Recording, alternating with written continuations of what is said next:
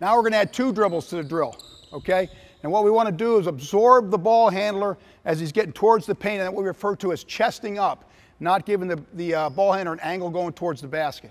So we'll go with 2 dribbles, Casey. Try to get past Dusty here. Ready? Drive, kick, okay, 2 dribbles, and absorb them, okay? And this is a real good chest up position. Grab the ball right there, Casey.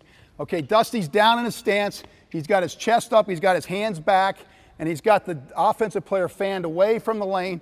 This is a good position to be in as he tries to attack one-on-one. Okay, rotate in, you 2 guys. Again, we'll go 2 dribbles. Try to absorb the ball handler on the second dribble. Ready? Help, recover, absorb.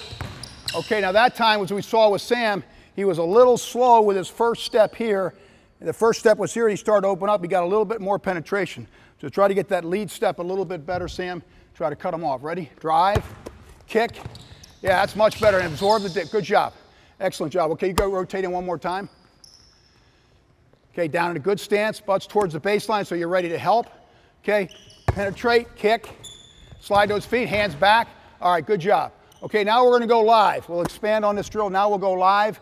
We'll see if the offensive guy can get to the rim. That's going to be the goal here. Ready? Drive, kick. Now we're going to play. Slide. Okay, now as you'll notice there, that's good right there.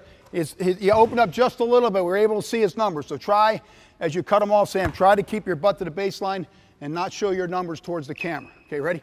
Drive, kick. Good slide. That's a little better, not bad. And then you stay down and chest up without foul. Okay, rotate in.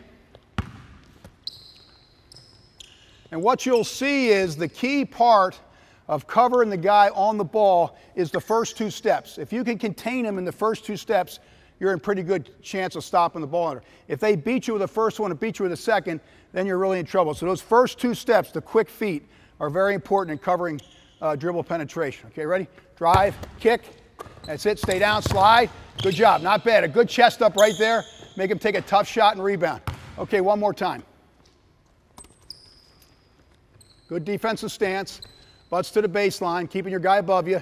Hand goes to the ball, you recover, slide, stay down, hands back, chest up.